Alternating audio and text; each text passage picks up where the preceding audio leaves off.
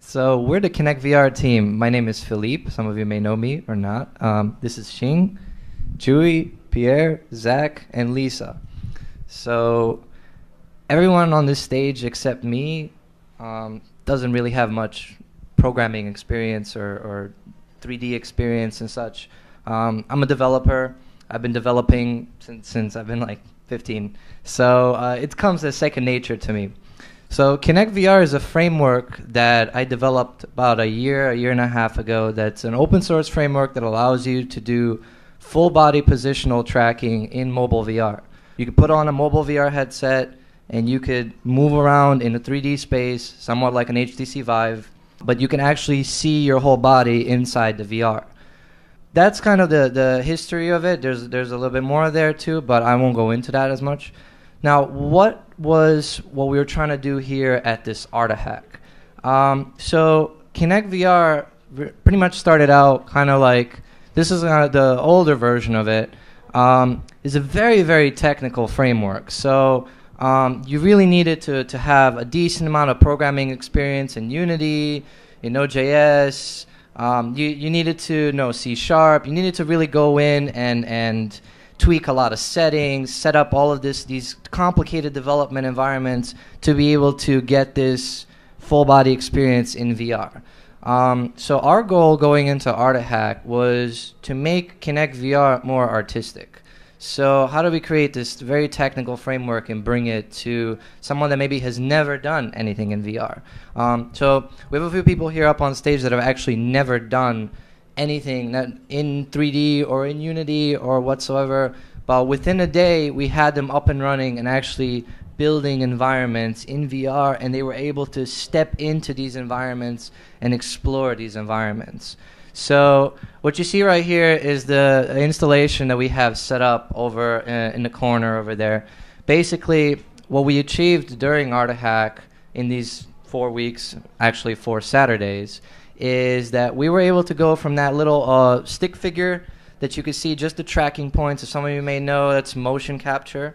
But we actually now have full body avatars that you can download from Mixamo. Some of you don't know what Mixamo is. It's a repository of animations and characters. So you can be embodied as a character. You can see yourself as a character, and the best part is if another person is wearing a headset as well, you can see them right next to you as a virtual character. And that's not the best part. The best part is that you can actually interact in this virtual environment. So you can press buttons, you can break walls. The other user can also change your environment because you're both in the same environment.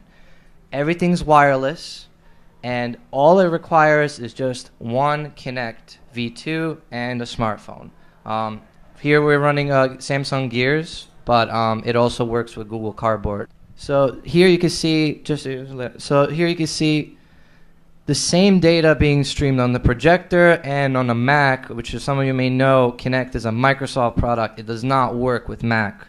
But with our framework, we can stream it over Wi-Fi. So here you see Chewy actually embodying Lauren, and Lauren's finding this very amusing because Lauren would never do dance moves like this ever in his life.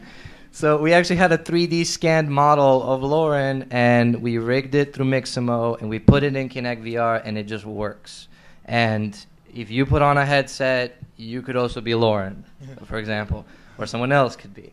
Now there's multiple things you could do with this, but some of the things that come to my mind are really like the embodiment and the avatar. It's quite an experience to actually wear it and try it. Seeing it in a video is one thing. You know, people say VR, you don't really know it until you try it.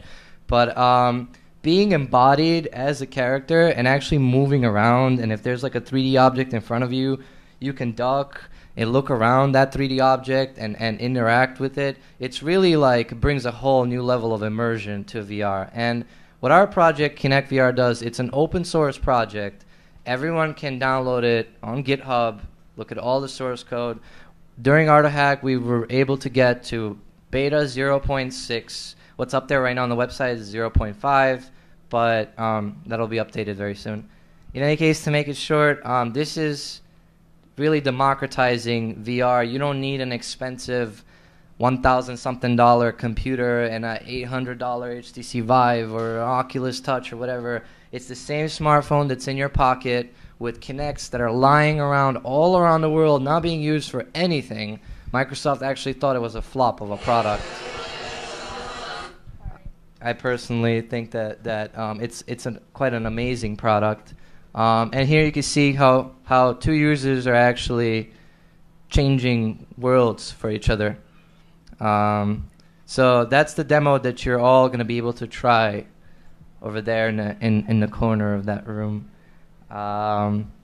It's really a lot of fun. There's a lot of things that we wanted to do that we didn't have time to do, but that's okay. The great people at Artahack were always encouraging, and they were telling us that that's okay, that it's a growing process, and we're all here to evolve and to learn from each other. And most of us here have never worked together, but we've all found a flow in working together. There was inspiration coming from all sides. Sheen and Chewy are creative technologists. They kind of do, in general, in college, you guys are doing some programming and stuff. And not like, at a company or anything like that, Lisa's a filmmaker, for example. There's a lot of different backgrounds, but the programming wasn't there. And the idea is, how do we make that democratic? How do we make this easily accessible for everyone? So 0.6 has made it a lot easier, and I'm planning on taking it even a lot further and making it so much easier that any of you can create art and go into it, not just by yourself, but with your friends, without extremely expensive hardware. That's it.